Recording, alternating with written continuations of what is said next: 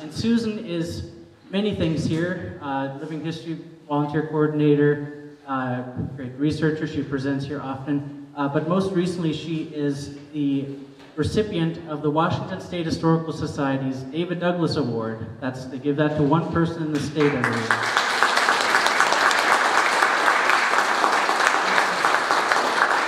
And that has a lot to do with this book and this whole research project. I'll just read a little from the award real quick. So the David Douglas Award recognizes the significant contribution of an individual that informs or expands appreciation of Washington State history. And the 2022 award went to Susan Monahan. It says, last year Susan published her book on local architecture, Walla Walla Past and Present.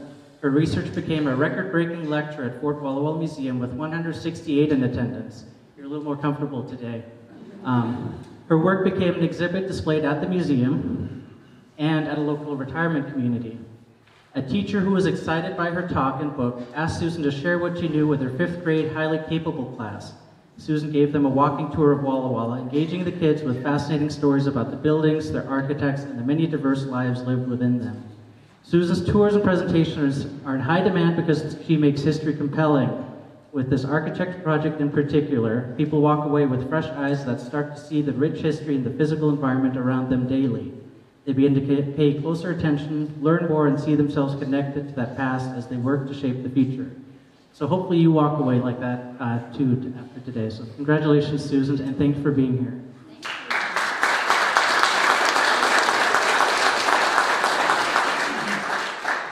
I'm delighted to be here. Let me know if I'm doing okay with the mic. What do you think? So far, so good? Okay. About several months ago, Ella Myers, who works here at the museum, said to Steve and to me, I want you to do an after-hours presentation, please, for us. And I said, what's the topic? And she said, you choose. So Steve and I talked about it, and since we're so fond of the historic homes of Walla Walla, we decided to each choose one and do it in depth tonight for you. I chose the Isaacs home on Brookside Drive, and he chose the Langdon home on Isaacs Avenue. So we'll be talking about those tonight, and that's why we call it A Tale of Two Houses. There's the Isaacs house, and there is the Langdon house. So get out of the way. Thank you. We discovered when we just started discussing it and doing our planning, right off the bat, we said, oh, our houses have a very significant link one to the other with the residents of the house. Maybe you figured that out already. It's not because one of them is the Isaacs house on Brookside and the other is the Langdon house on Isaacs. It's not that simple. It's a little more complicated, and if you haven't figured it out, that's okay. It will be revealed later. I'm going to start because my house is older. The Isaacs house on Brookside Drive. This photo taken by Steve on a snowy day. Here's another view of the Isaacs house. It has many facets, so one needs to go all around it to see all of its different features. Brookside Drive, where is it? Is it a street? Not really. Is it an alley? It's more than that. I'm on Boyer here, and I'm going east, and I'm going to discover Brookside Drive. It's between Boyer and Isaacs. I'm turning down a very, very intriguing little lane, and I come upon the Isaacs home. There's lots of foliage, lots of shrubs, many angles. Hard to get close up. This is a view of it probably about the turn of the century. This is definitely many years after it was first built. And we're going to talk about who lived here. This is two of the Isaacs' daughters. They had three. I don't know which two. I can speculate probably Bessie and Maddie. Steve and I would have loved to have put this house in our book, but there's no way that we could replicate this angle in this day and age. Brookside Drive used to be out in the middle of nowhere with no houses around, and now it has houses on both sides. And to get this particular angle, we'd probably have to take the photo from like somebody's kitchen or something. It just wouldn't be possible. The people that lived here were H.P. and Lucy Isaacs, and their 5 children, Grace and Bessie, and Maddie and John and Edwin. I have pictures, photos of Grace and Bessie. I could find none of Maddie or John or Edwin, so I just substituted pictures of people that I figured probably looked like them. It was one of our earliest homes, built in 1865, but it did not look like this at the beginning. The story is that it was built of adobe and very small scale and very modest. And then over the years is added to, enlarged, bumped up, bumped out, but at some of the walls actually still have adobe at their core, or so it is said. Who was H.P. Isaacs? That's Henry Perry Isaacs. Why was he so wealthy? How did he achieve so much? He was a mill owner. He had farms, he grew wheat, and then he had a flour mill. The North Pacific Flour Mill was just one of his mills. North Pacific Flour Mill was on the edge of town, but actually it's in the same place where Wildwood Park is today. So when you walk by Wildwood Park, think about Henry Perry Isaacs and his flour mill. He was a man with a lot of vision. He was the first person in the area to trade with China, to sell wheat to China, which seems remarkable to me that early. He's the person that established Walla Walla's first water system in 1866. This was not a fancy affair. It was a couple of tanks, a lot of water, and wooden pipes. That's right, poured out logs were the pipes. It got more sophisticated later, but at the beginning, it was pretty crude. Why would he be the person to establish the Walla Walla Water Company? Well, he was a wealthy man with a lot of land and a lot of water rights. So it made sense for him to do that. His son, John Isaacs, later became the head of the Walla Walla Water Company. By that time, it had become much more sophisticated. There were reservoirs and tanks and much better pipes. H.P. Isaac donated the land onto which the Oddfellows Home for Widows and Orphans was built in 1897. He could grant them the land because he had so much, and because he had so many water rights, he was able to promise them 400 gallons a day for their needs. There was, by the way, a big competition for where the Oddfellows home was going to be. Tacoma was in the running, but Walla Walla won. The reason they needed so much water was they had orchards and cows and chickens and a big vegetable garden. Edwin Isaacs was his son also, and he was instrumental in the development of the Walla Walla Traction Company, the streetcar system. We're going to look at the 1900 census of the Isaacs family, and we see that even as adults, several of his children are still living with Lucy and Henry in the Brookside home. This is actually the last year that Henry would be in the census report because he died in 1900. We see that Grace, their oldest daughter, is still with them, and Edwin and John, and then Edwin's wife, Eloise. Maddie and Bessie have married and moved on. But I want you to notice down at the bottom of the list, we see Jin. Jin was a Chinese servant He was a domestic. And as we know, many wealthy people in town had Chinese domestics. The Isaacs would have entertained a lot, club meetings, organization meetings, lots of get-togethers and parties at their home. And the newspaper would often report that dainty refreshments were served. And you can be sure that any food that was served was prepared by Jin, the Chinese domestic.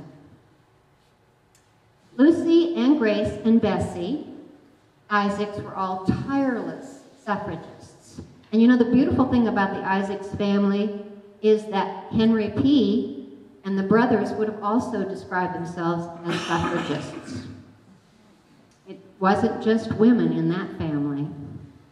In fact, Bessie Isaacs, one of the daughters, met her future husband at a convention for women's suffrage in Portland and left town to do her work elsewhere. You probably have all heard that Susan B. Anthony came to Walla Walla. She actually came 3 times. The first time was in 1871 and was by far her most interesting visit. This is what happened. She's from Rochester, New York, and she had a friend there whose son worked in a bar in Umatilla. Miss Anthony, you are going to go tour the Northwest. Would you please stop in Umatilla and give my love to my son? Miss Anthony said of course she would do that. She stopped at the bar, and then a story goes with that visit. True, perhaps, not true, perhaps, that while she was there, she sipped a glass of wine. And we need to remember that at the time, the suffragist movement, women's suffrage, was often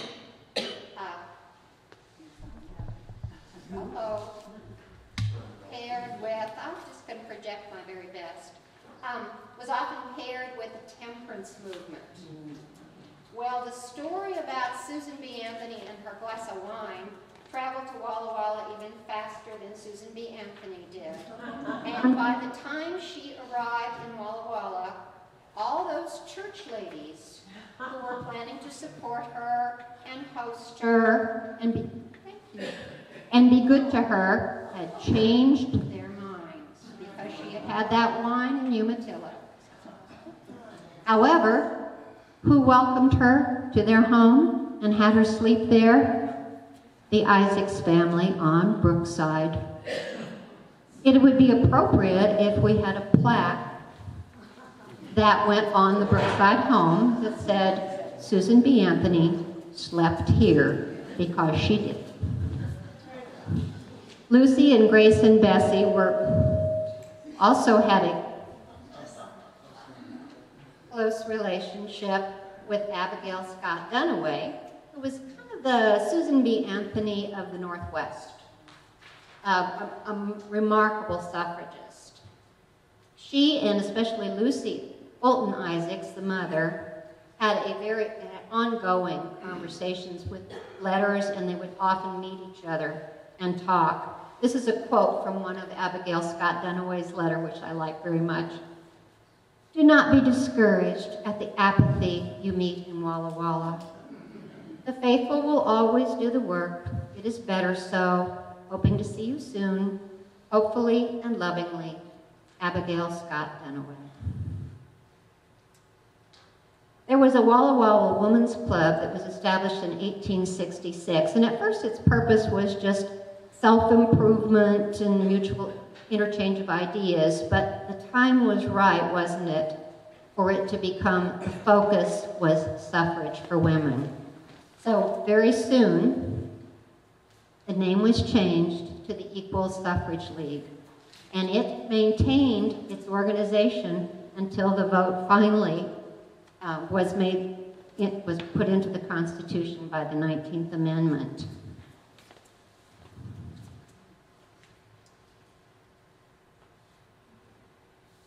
Bessie Isaacs, the second daughter, was perhaps the most energetic and enthusiastic of the suffragists. She would speak all over the state, even after she was married. She unfortunately died rather young. But the Seattle Post-Intelligencer reported that she gave a passionate speech reviewing the movement's accomplishments, advising women to join organizations, and to influence those around them. We have to remember, of course, that just because the newspapers reported what someone said did not mean that they necessarily agreed with her. In 1907, a very, very important event occurred at the Isaacs home on Brookside. The Walla Walla Symphony was established. Now, the Walla Walla Symphony in the beginning brought in some guest artists, but most of the musicians were indeed volunteers. They paid the conductor, but all the other work was done by volunteers. The programming, the choosing of what pieces to play, the venues where they would be played, and it was also a club. The symphony was a club, so that like-minded people who loved music could get together and just talk about it and hear examples of different pieces. A musician herself, Grace Isaacs, the first daughter, was an active member in the Walla Walla Symphony. This newspaper article tells about the time she presented a paper to the club on the development of opera. I'm going to talk a lot about Grace Isaacs because she was my favorite, and because I think she was an exemplary person and contributed so very, very much to Walla Walla as a community. She lived from 1875 to 1936. She graduated from the Whitman Conservatory of Music, and then she went on to Mills College, where she got her bachelor's degree, as did her sister Bessie. She was fortunate. She was wealthy enough to travel to Europe, and she used those experiences of her European travel in a lot of her organizations later. It really enriched her and enriched others because she brought it back and shared her experiences. Sorry, I pushed too hard.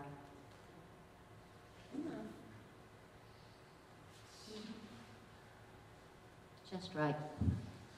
In 1894, the Reading Club, Walla Walla Reading Club, was established. Grace was a founding member. In 1898, the Art Club was established, and Grace was a founding member. The Art Club still meets, and I know because my friend Diana Schmidt invited me to one of their meetings.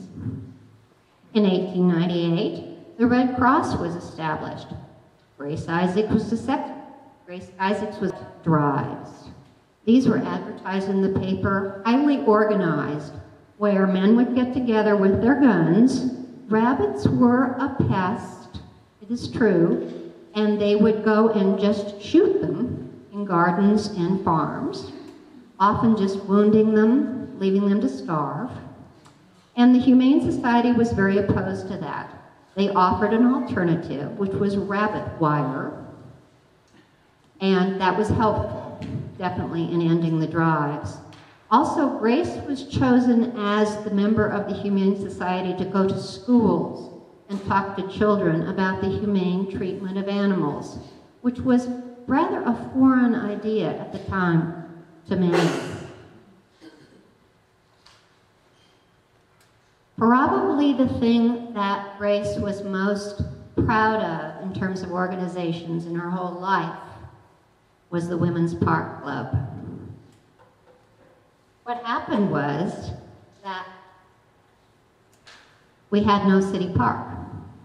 It was 1906 and 7, and we had a beautiful design by John Langdon, who Steve will tell you more about later. He drew the design for the park that we have today. There is a myth, a much-loved story, but not necessarily true, that our park was designed by the same man that designed Central Park in New York. Not possible. That was Frederick Law Olmsted, and he was dead. So that was not he. His son did come to Walla Walla, invited by Stephen Penrose. Steve will tell you more about that later. but he did not design the park. He gave some advice, and he went back east to Brookline, Massachusetts. Well, Grace Isaac looked around and she said, we've got to have a park. And she and John Langdon went to the city council. They showed John Langdon's design. The city council said, it's beautiful, we love it. We will give you no money at all. We don't have any. So Grace decided to establish the Women's Park Club and start raising funds. She recruited a lot of very important, prominent women in the community to be in the Women's Park Club, which was very, very helpful. This is the actual photo of the minutes book, which is at Whitman College Archives. And in it, you'll see names like Drumheller, Blaylock, Baker, Kirkman, definitely, and Keeler.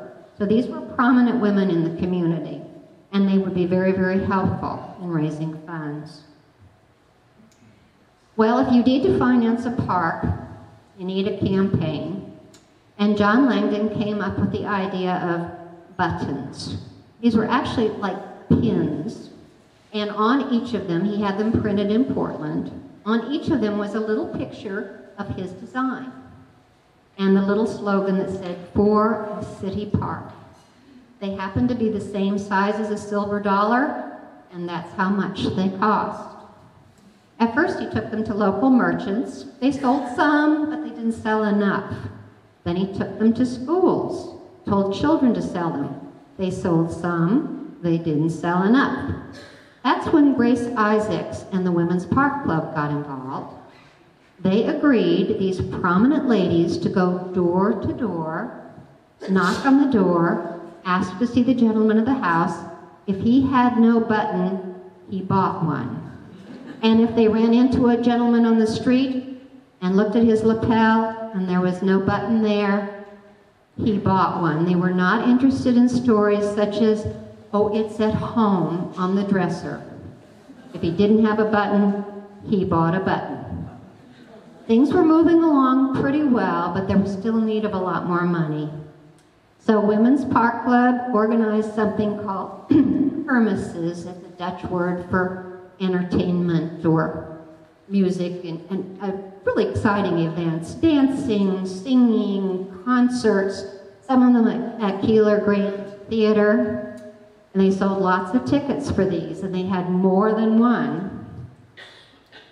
And believe it or not, they earned a lot of money. Park Club is elated, said one newspaper article, because they had raised over $4,000 at one kermis. They had card parties. You had to pay to get in to play cards. But, as the newspaper said, play cards to buy grass seed. This was the only way we were going to get a park. This is a photograph of Grace Isaacs in 1909, the year after the park opened. That was the year the bandstand went in and the children's playground. I'm sure this was a very, very proud and happy moment for her. I do want you to notice the trees. Little spindly things that they are. Quite an accomplishment. And of course, I'm such a Grace Isaacs fan that on Arbor Day, where the Parks Department had a great event several years ago, and there I am reenacting Grace Isaacs, which I also do at the Living History program, because as I said, she's one of my favorites. On the side, what did she do? How did she have the side? But she sold real estate on the side. This is one of the houses that she sold. One year she was worth over $3,000, the city directory said, which is pretty significant for a woman at the time. She never married. And these were her very important outlets to her. Her pursuits were not all intellectual. When she was 30 years old, she climbed Mount Rainier with Professor Anderson and another young woman. She was a photographer and a painter. She won a bronze medal at a Seattle competition for her oil painting, California Afternoon. As I said before, we needed that plaque for Susan B. Anthony slept here on the Isaacs home. Well, I think we need more than one plaque. There's the water company, the city park, the art club, the reading club, the symphony. All began in the Brookside home. And at different times, if we were to affix all of these plaques to the Isaacs home, it might look something like this. I think you will agree with me that the Isaacs family and the Brookside home had a very, very important part in the development of our community. And that's what I know about the house on Brookside Drive, belonged to the Isaacs. Thank you.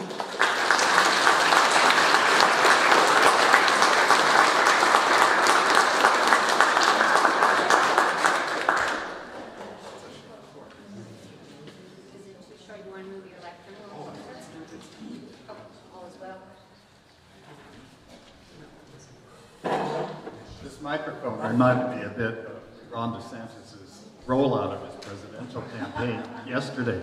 Can people hear my voice naturally? Am I all right? No? Darn. When we ran through this morning, we did a read-through of everything, and I timed out at 50 minutes. So I had to go home and make a lot of changes. So I'm going to rely more on my notes. I did, the last time I read it through at my house, it was only 30 minutes. I can't promise that for tonight. I think Mike needs to be a little closer. Oh, there we go. All right.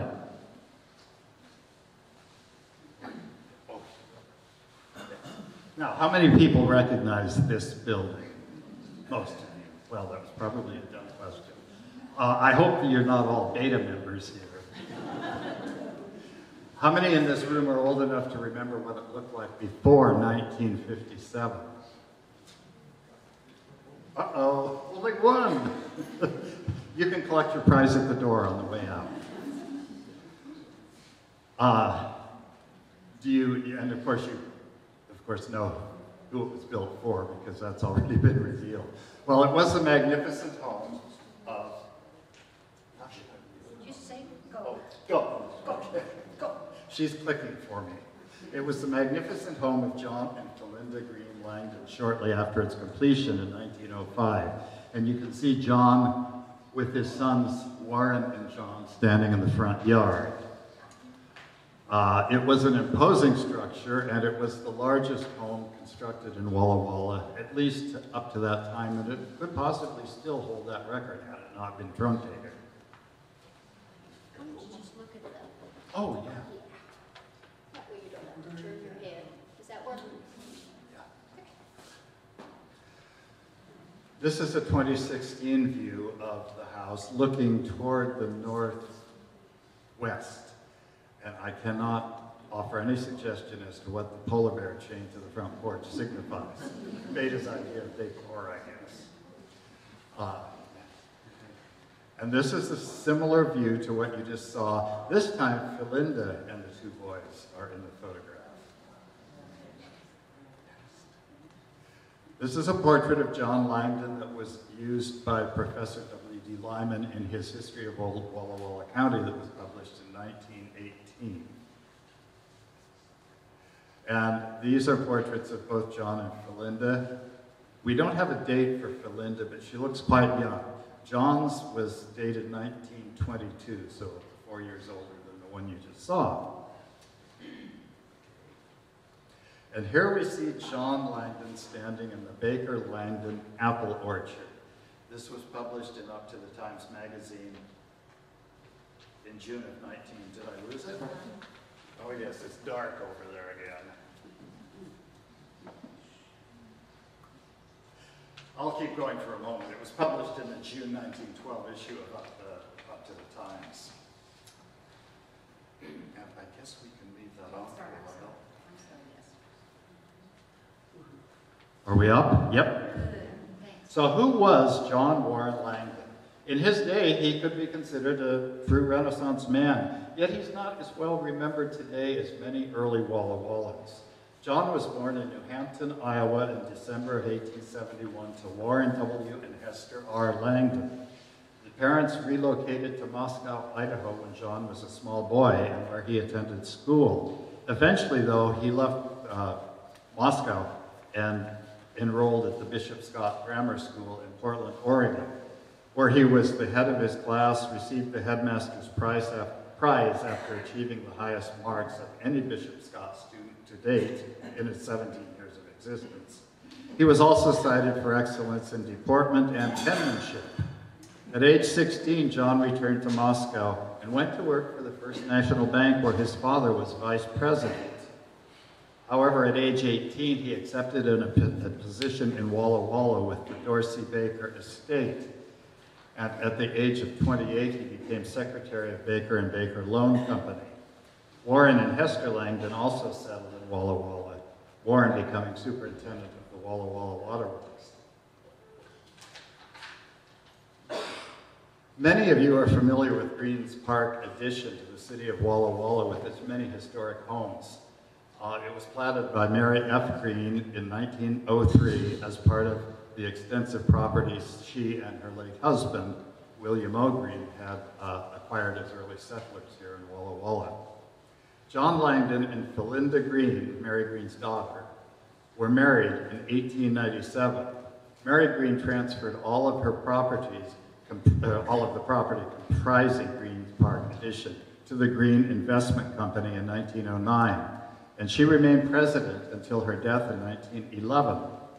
On December 24, 1904, Mary Green sold lots 6, 7, and 8 in Block 11 of Green's Park Addition to Philinda for $1. That presumably generous Christmas gift would be the location of the impressive mansion that she and John would erect in 1905, and a second home just next door east for Warren and Hester Langdon. So much could be said about John Langdon that you would be here until about 8 o'clock tonight. So, since I know I had to cut my talk, let's point out just a few accomplishments that were listed by Professor Lyman in his 1918 History of Old Walla Walla County.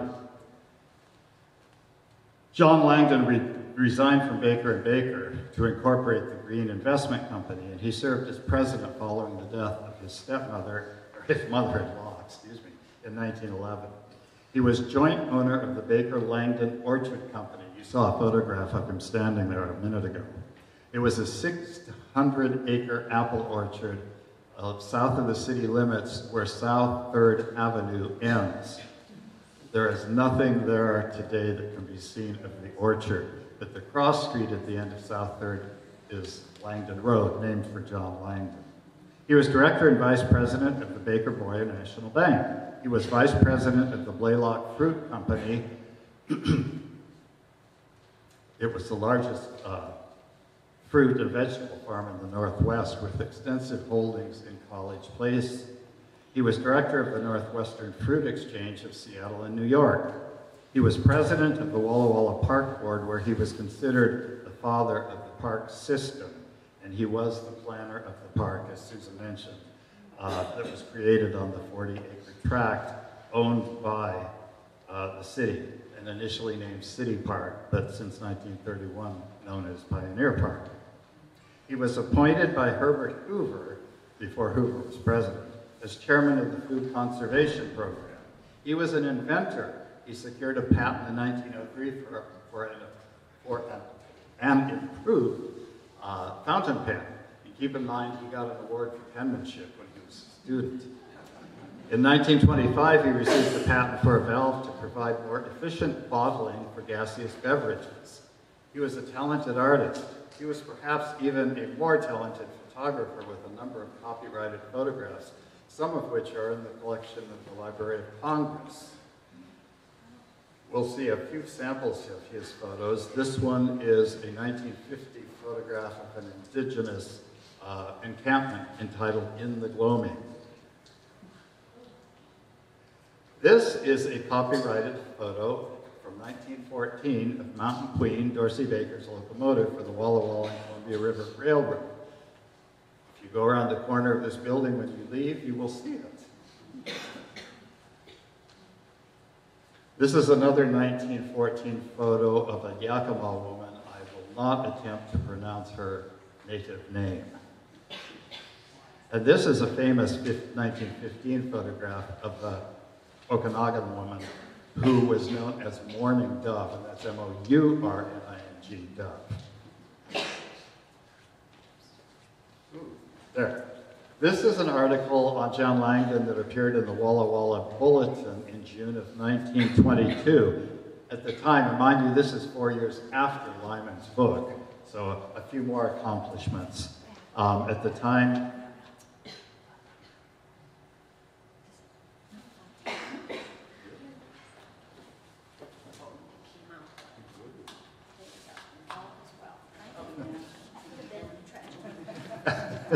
that would have really cut me down. At the time, John was a Whitman College trustee, and among numerous other endeavors, And note at the bottom right, where did it put here? The little farmer who is looking up and saying, "Langdon is our best booster."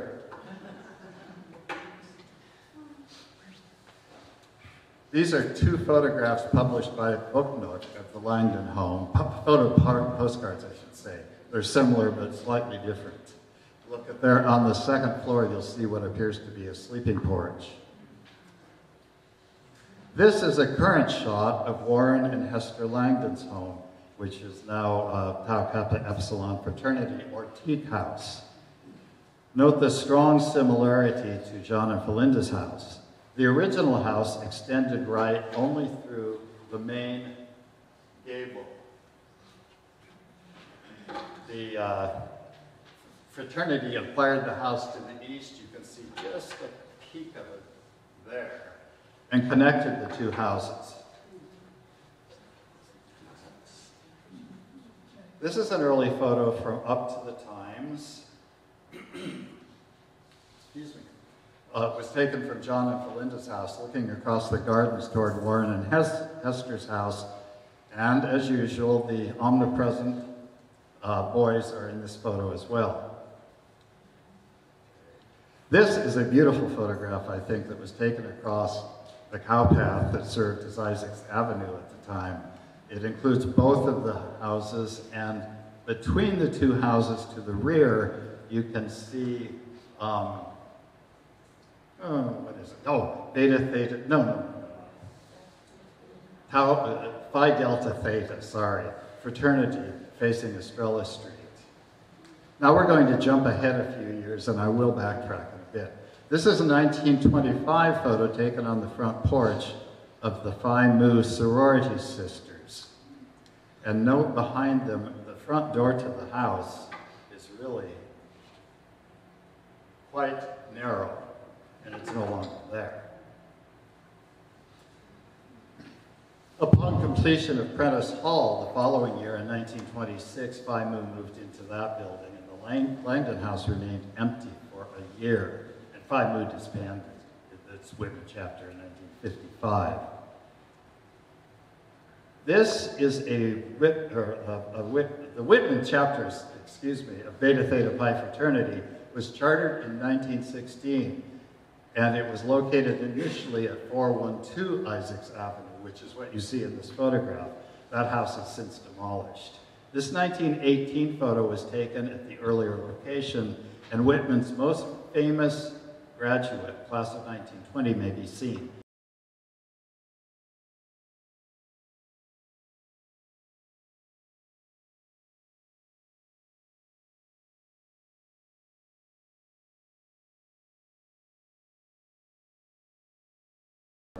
And it's rather long, but it is so dismissive that I've got to read part of it.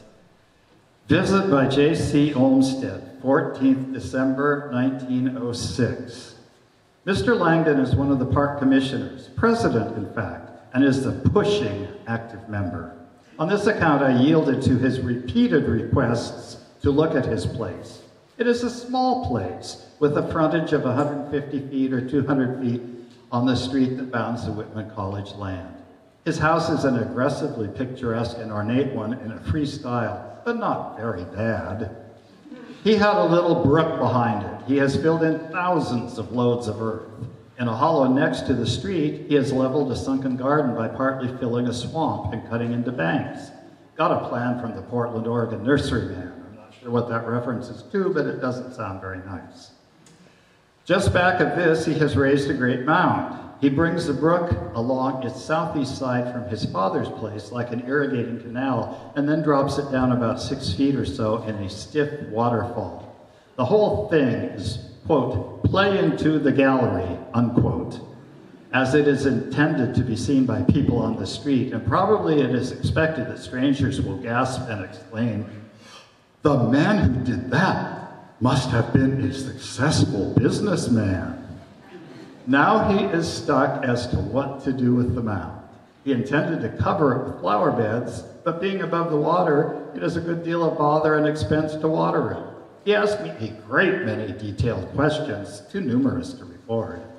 As the place was practically completed, and as I was only a short time on the place, I concluded to take him as president of the park board. No charge. End quote.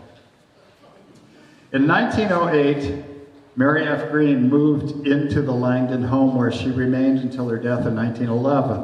Warren Langdon died in 1915, and in 1921, John and Belinda, their sons grown by then, moved in with Hester Langdon and sold their mansion to the Board of Trustees of Whitman College.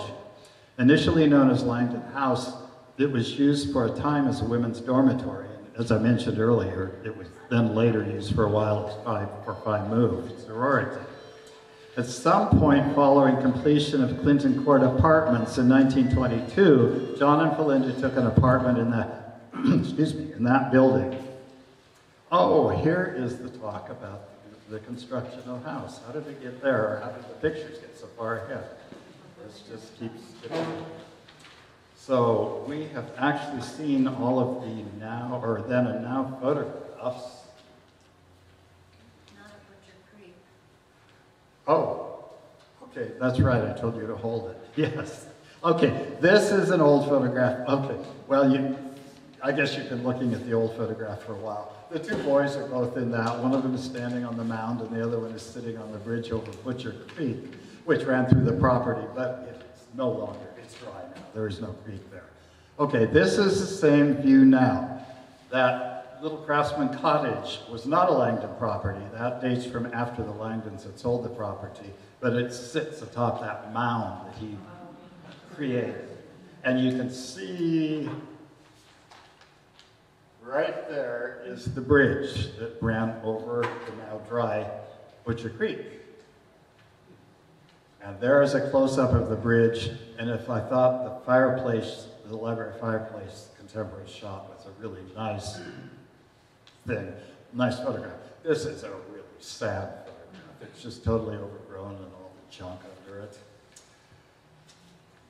Okay, now, these are just the very few photographs that John took upstairs. This is a bedroom with pressed brick fireplace. This is a bathroom with toilet, washstand, and probably it's the one with the very large bathtub, although he didn't. Okay, and this is, I think, my last slide. This is something that I found in Teak House next door, the Warren and Hester Langdon home. It was hanging on a wall in one of the boys' rooms, and it was drawn by Theron Smith, the late Theron Smith, famous Walla Walla architect. It was a proposed replacement for Teak House. It wasn't dated. It probably is dated, but the right side of it had been kind of crudely cut off. It was on hardboard and just hanging on a wall, so I don't know the date of it. I did show it to one of Smitty's daughters, and she had never seen it before and didn't know that he'd even designed such a thing. You can see, well, I think it is a much more satisfactory design than the one that is attached to the former Langdon mansion next door. And you can see that it uses some of the volcanic rock. And I really like these balconies that you could walk around. In fact, you can see figures there, a couple of them. But it was never built, and it's nice that the old house was preserved. I think that is the end of the photos, and I've got very little left, thankfully.